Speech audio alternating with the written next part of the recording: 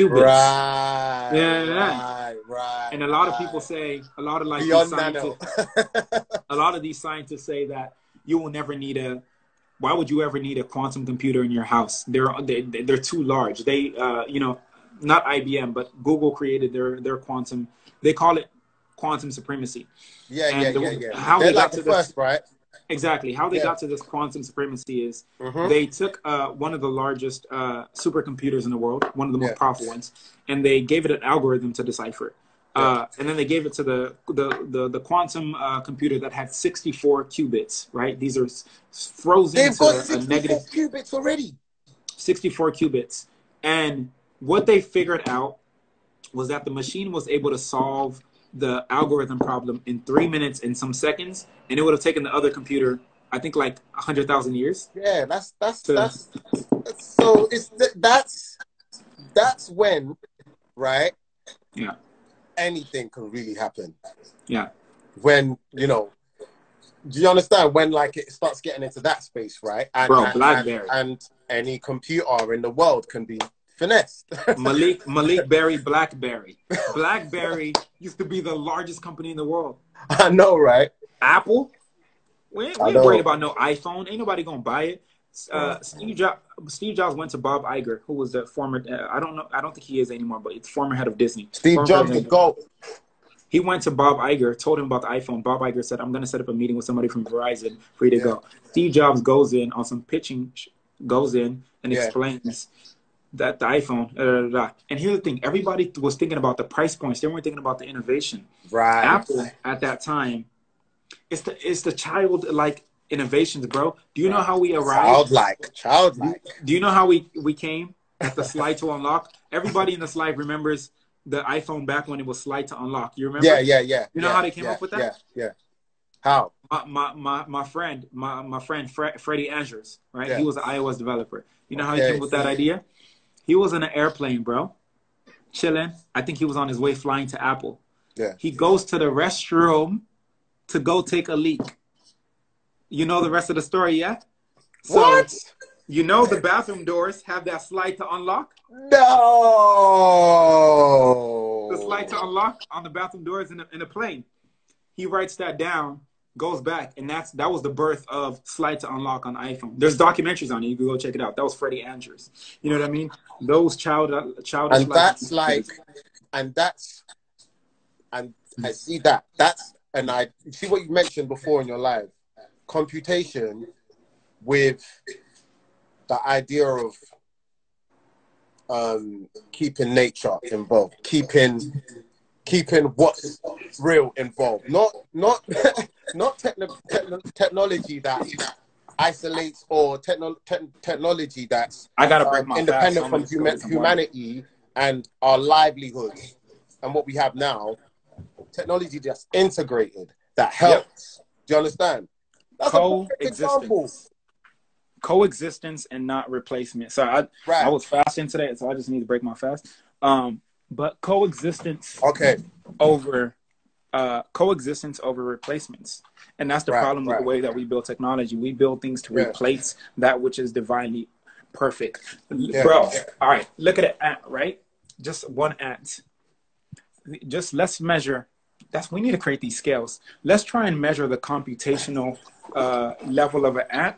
And let's think about if we were to take one ant, let's just make that one ant let's make a neural network to be able to simulate that ant. Now I'm talking about the DNA of the ant, its natural instincts, all of that within the neural network. Just imagine the carbon footprint that the servers would need to be operate just to simulate that one ant. And think about how much energy the ants don't have. Look, I'll study ants. When I look at ants, I don't see no battery pack on their back. Right, for real.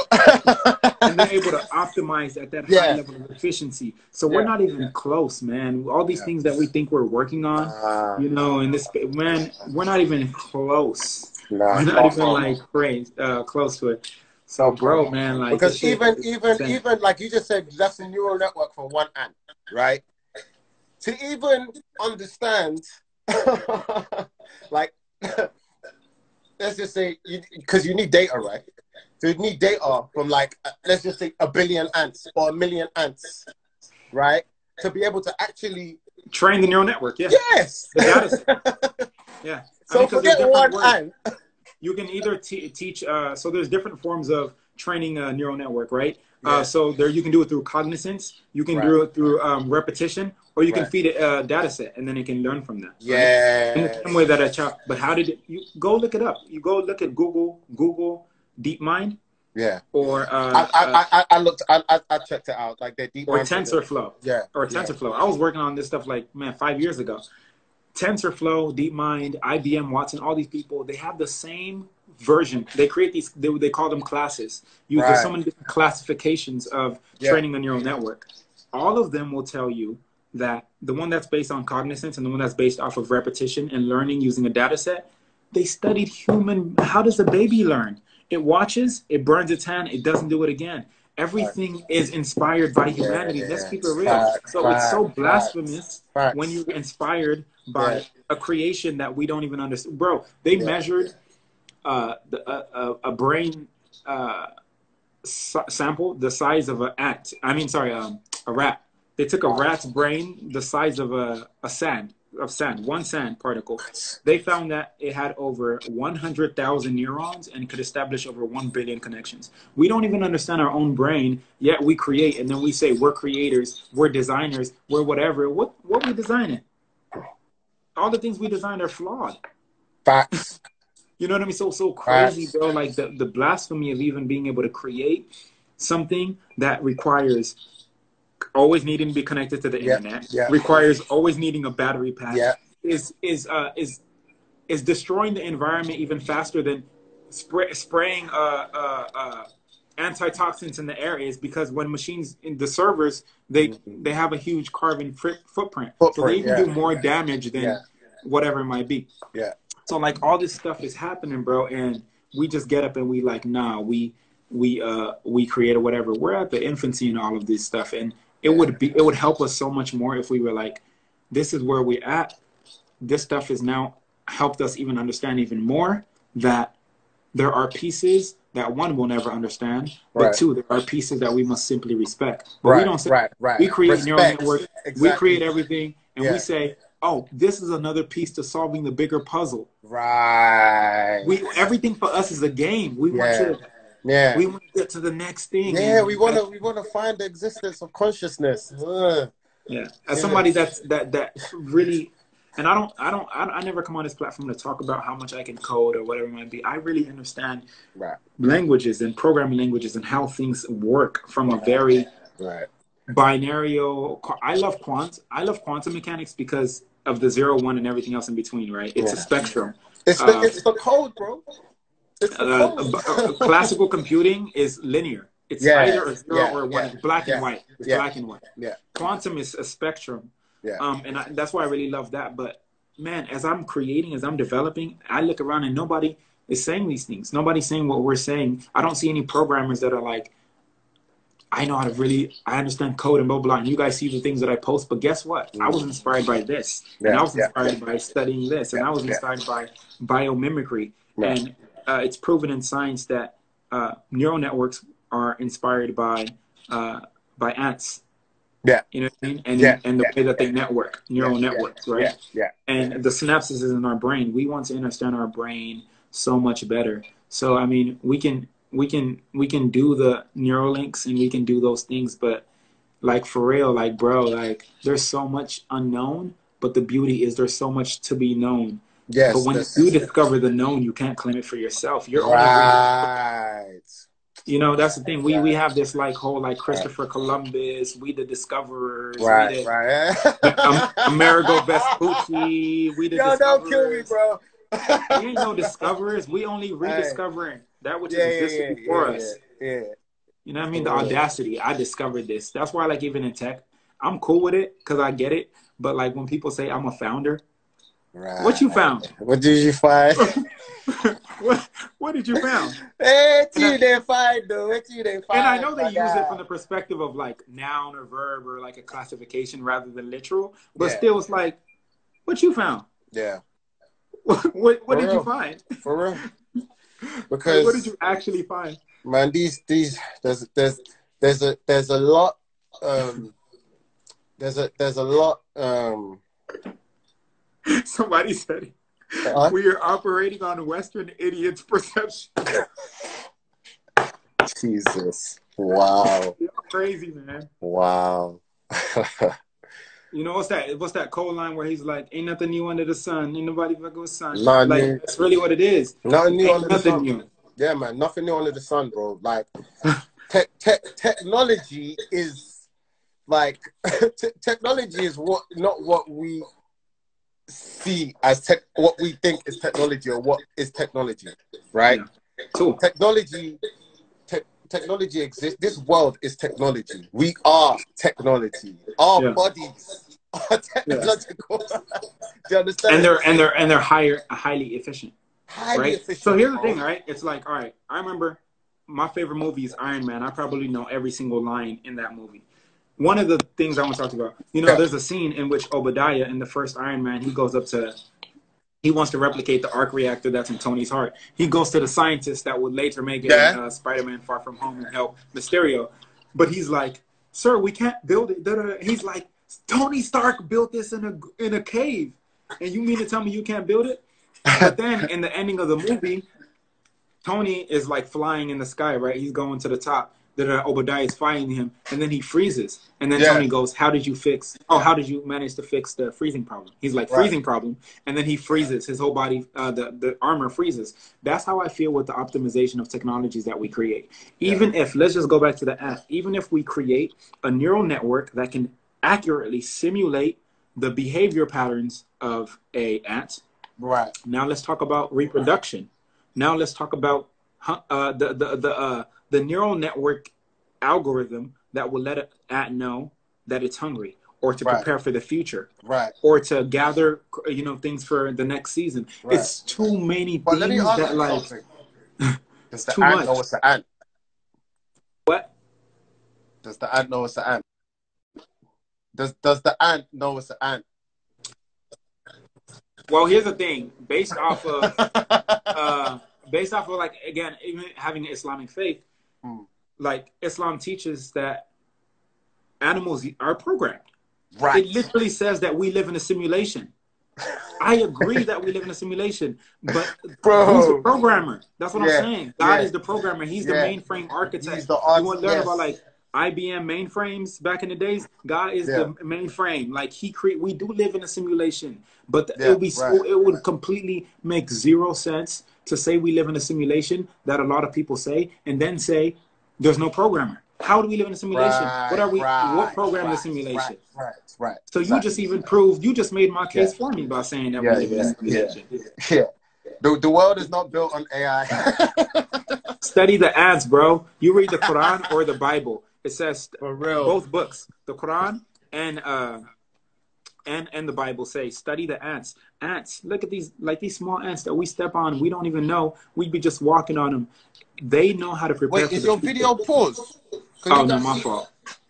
Oh, I can see now. They know how to prepare for the future, bro. Right. You know? Right. Like, hold on. I'm trying to find something in this chat. Yeah, but literally. Yeah, man, and even what you're saying about the simulation thing, and when we say things like this, someone will take it and think, oh my gosh, you said we're in a simulation. Like, listen, guys, think context. So speaking contextually, please. So, yeah. For those who really understand, who overstand. Head of the blog, Iddris No. I mean, but like it's important that people really understand either we're looking at scriptures, whatever you choose to believe in, and we're taking it too literal, or we're taking it too metaphoric. Right. We don't really know how to. But again, does the ant know it's an ant? I absolutely believe that the ant knows that it's an ant, but only to its limitation of what it thinks that it is and what it needs to do. And that's what do we call that? There's a word for that we love to use. When something has the instincts to do something in ways that it doesn't even know that it does, it's called DNA. Yeah. You know what I mean? Yeah. So within the ant's own genetic composition and genetic makeup, it only knows to be itself. It doesn't know why, but it does do its thing. That's the same way that I feel like people are. So, you know, somebody just said something fire. AI, ant intelligence. I saw that. I just saw that. No, that's crazy. That's actually fire. That's fire. Like fleas can jump 200 times their height. That would be the equivalent of a human being jumping over the Empire State Building. Eagles have, if we have 20/20 vision, they have 100 vision. They can see an eagle. If the eagle could read, if you put a paper in front of an eagle, across the size of a football field, it would be able to read the fine print of every single one of those letters. Exactly. You know what I mean? Dolphins can communicate using ultrasonic. We've barely only started using that. My friend Rodney Williams has a company called Listener, and they started a company that use ultrasonic sound for authentication, because the human ears cannot detect ultrasonic sound. So they're using ultrasonic frequencies for authentication. So you can like open your phone or authenticate, like, you know how like sometimes you log in on your computer and it says log in via your phone? They can do that with ultrasonics. We're barely starting to understand any of this stuff, bro. Like whales can communicate ultrasonics for up to 3 miles. Dogs and other animals, they can smell up to 3. And even with us, the things that we take for granted, you never wake up and tell your body to breathe. It breathes by itself. It breathes by itself. Your taste buds can identify over 50,000 different tastes and over 70,000 different smells, bro. Like, come on, bro. It's deep. It's deep. This brain, the craziest, best computer ever. We got people in here, like, it's so late, and we got 300. Well, I'm sure after I end it, it'll be like 5,000 to 6,000 people over the course of the last. It's like 4 a.m. It's like 4 a.m. in UK right now. 4:20. Yo, people are like up right now. But Maleek, like, it be things like this that I'd be like, man, I would like. Usually, I'll be like, man, I'd rather FaceTime you and talk about stuff like that. Nah, but it's good. It's good. Do you know what it is? Because it's this time. It's good to have these kind of conversations at this time, because, like, trust me, the people that are up watching this, they need to see it. They were up at the right time to see this. This was divine. Bro. I mean, my fans, they know I don't come on live. I don't even come on live to come and play my music these days. But I will be soon, though. Bro, and I mean, it's like, you think about just like, you know, like RNA, right? You have your DNA and then you have your RNA. You think about the configuration. I was reading a article last time, and it talked about that at the central of any creation of anything is a helix structure. So you look at a tornado. They say the best place to be in a tornado is in the middle, right? Not the outsides. Yeah. A tornado, the way that it spins, a helix, our DNA is literally stranded like this as it goes up. That's why they do those animations where it's like spinning. That's how it's a helix. Right. You look at the universe. You look at the whole galaxy. Yeah. The whole Milky Way. Yeah. You see the spiral. Yeah. Everything comes from that sort of like, and then it spreads out. So it really just shows you, like, for me, you know, like, that's why I feel like when I was a kid, I wanted to be an astronaut. I wanted to be a scientist. Right. I wanted to be a designer, so I can just show people more of.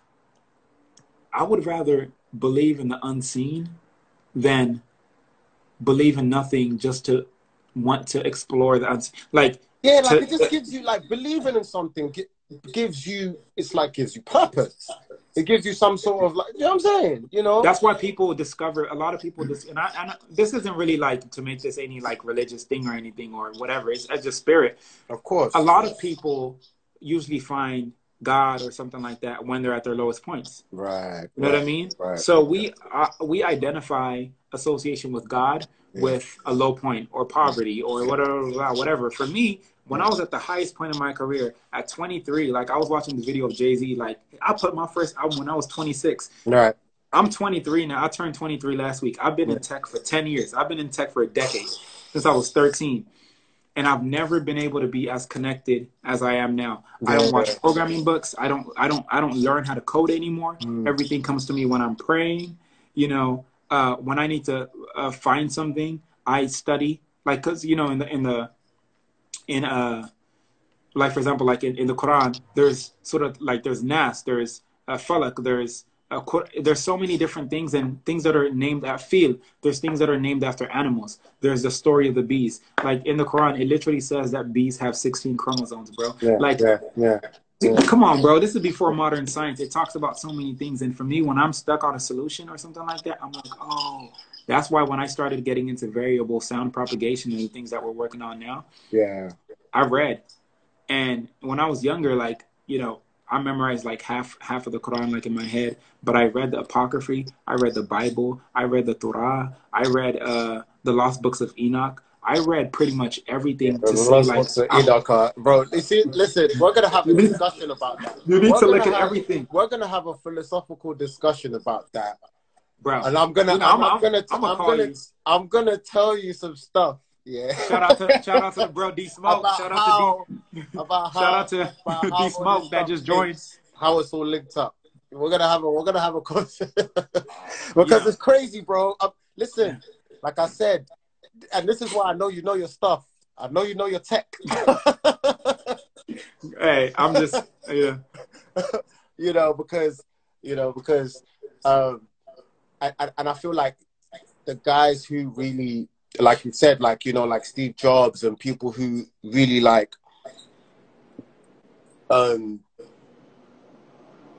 it's like they compute with emotional intelligence too. Mm-hmm. You understand? With empathy too, right? Means that you have understanding to the original source of, where the intelligence comes from. Do you get what I'm saying? Mm-hmm. And you know how to kind of like channel that, how to use your gift to make a way for you. Yeah. It's like giving people the ability to, discover something. It's like when you're troubled, bro, and as somebody, man, and I've explored, I'm talking depths of spirituality. I done studied everything from like Carl Jung, who talked about the anima and the animus and feminine and masculine energy. I studied Muji, who talks about the mirror of one's own reflection is a falsetto. It's not real. I studied Alan Watts and how we talked about the singularity of the universe and everything. I studied, man, the depths of spirituality. And it's not it ain't the same, bro. It ain't the same. You mentioned the like you get to it and then you realize, like, man, my grandfather, like, and I pray every day for him. Just when he was here, he saw everything. Like, this man literally said he's going to be a writer. Yeah. And I was named after Enoch. Whether you read the Bible or the Quran, the only other person apart from like Jesus that was risen in heaven and blah blah whatever, given the gift of penmanship. Literally, it's there. You can like look it up right now. And guess what I found? Guess what I found out the other day? Go on. Because me and Nipsey had this crazy conversation, right? Yeah. Yeah. Nip had told me, he was like, our names are very similar. He never explained it to me. Mm. He was just like, our names are very similar. If you Google like Hermes, his name, like Hermes, it's connected to Hermes Trismegistus, right? And in some scriptures, Enoch look it up right now. Enoch is also known as Hermes Trismegistus, right? So, like Nip would be like, "Yo, our names are very similar." He was clued up, bro. Man, we could go into a whole conversation about the things that we were talking about.